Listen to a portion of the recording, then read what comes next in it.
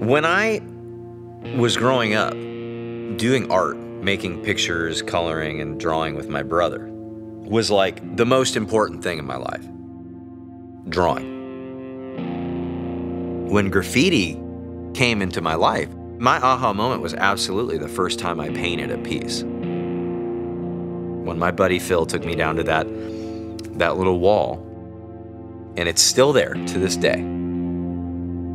I'm like, well, what are we gonna do down here? And he goes, well, we take the names that we write and we like design cool letters for them, and then we do like these full color things.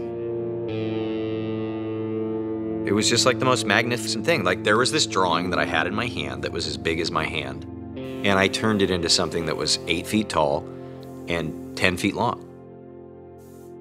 That's all I wanted to do. I mean, graffiti was my thing.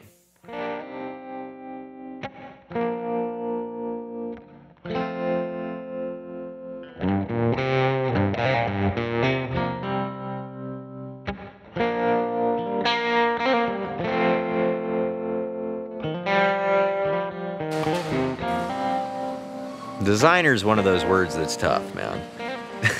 Designer, it's one of those things I used to introduce myself as, but now I don't. You know, I wear blue jeans and a black shirt, and that's been my uniform for 15 years. You know, I don't wear button-up shirts. I don't go to the design functions. I don't wear ties, you know, and it's not for any other reason than I just don't really feel comfortable there. You know, I feel comfortable covered in sawdust making stuff.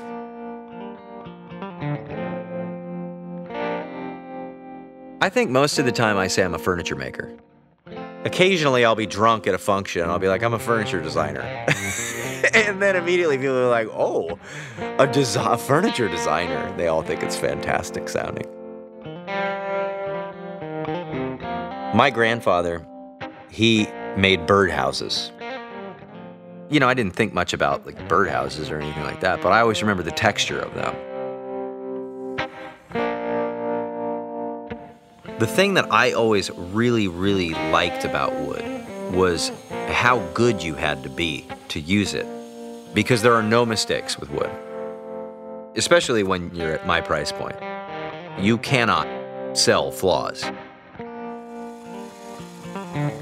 It's just one of those things that, whether you realize it or not, it's this medium that like you love, no matter who you are. I mean, all of us want repetition and familiarity because it's easy. But then the same part of us that made us want to start doing all this to begin with is always back there going, man, it would be cool to do something that we've never done before. In the last 12 years, I've done one thing, and that's make furniture.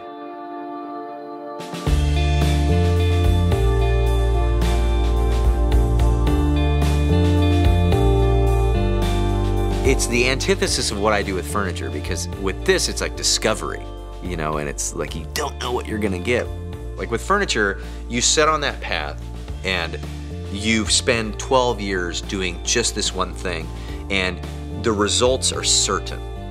Well, with motorcycle shit, it's like you never know what you're gonna get. You might call a guy and go down to, you know, Lebanon, Oregon to buy a fender for 50 bucks, and you might walk into a barn and there's like a original paint knucklehead sitting there and he wants to sell it to you for 5,000 bucks.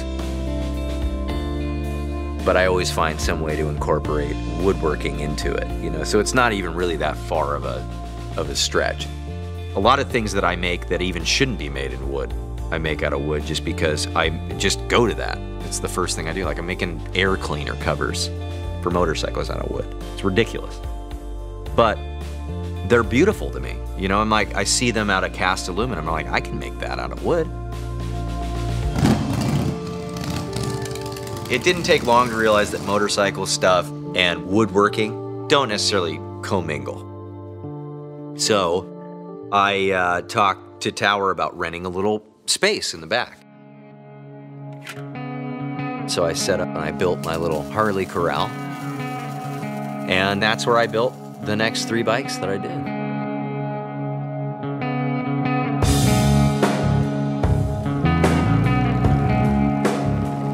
There is nothing like it in the world, riding a chopper, like a real chopper. One brake, death trap, long bike, sketchy as shit, hand shift, all your whole life hanging off the trident on the back of it, pissing fuel onto your crotch because your tank leaks. I mean, it's like unlike anything you've ever experienced in your life. At that moment in my life, like, I needed motorcycles. It was the right place at the right time, and I needed it for my creative outlet. I needed it as a new challenge. I needed it as some way to get that feeling again, like that I used to get with skateboarding and graffiti. Like, it's risky, it's criminal.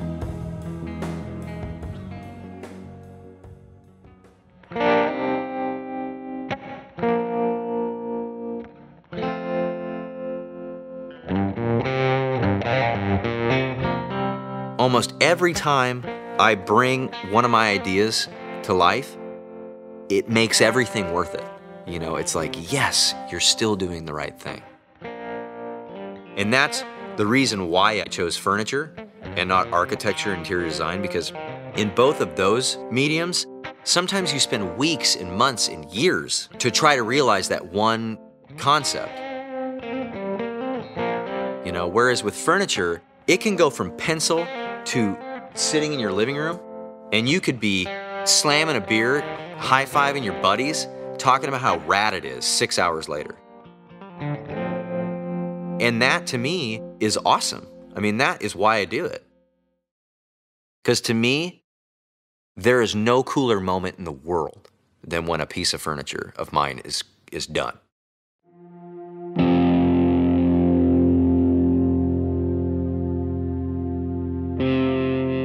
Have to look at every single thing you do as there is a reason, no matter how horrible the road is, you know, there's a reason.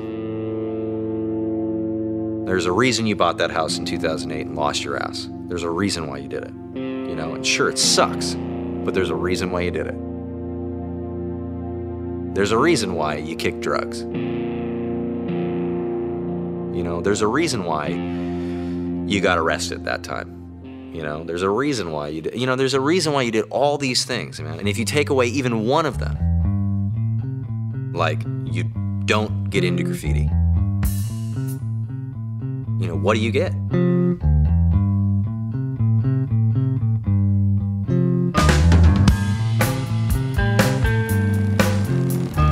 My name is Thom Jones.